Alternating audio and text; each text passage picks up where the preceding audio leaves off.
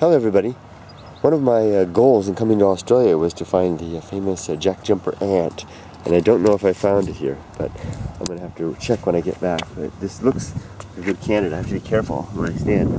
Look at these. They're very large and all around my feet. I guess I better step carefully. Look at that. The jack jumper ant is a primitive ant. Watch out. Watch out. See, they're supposed to be very aggressive as well when I try to touch this. Look at that. I kind of ran around, but I think all ants basically do that. Oops, right next to my feet. I think, as you can see, they're all around my feet, and I'm right next on the outskirts of a public school. The children walk here. I can't imagine that this is... I've got to get a good close-up shot of this.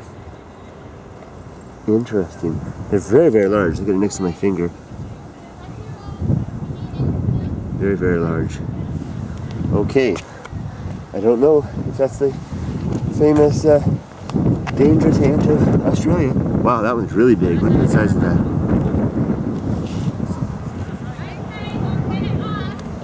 Very amazing. Well, there you go, folks. Perhaps my first and maybe the only wildlife encounter for this trip. A very large and impressive species of ant. I don't know if it's a jack jumper. Hi! I'm checking out the ants. Are these by chance the famous jack jumpers? No. They're not? No. Oh, okay. They're just something... No, you'd know. Yeah, you'd know? They're aggressive? I don't know what they look like. They're just little... We call those bull ants. Bull ants? Yeah. Oh, okay. They bite. Yeah? Yeah. They're painful?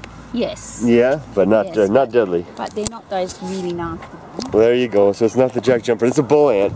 But I had you guys going. Oh, darn it. See.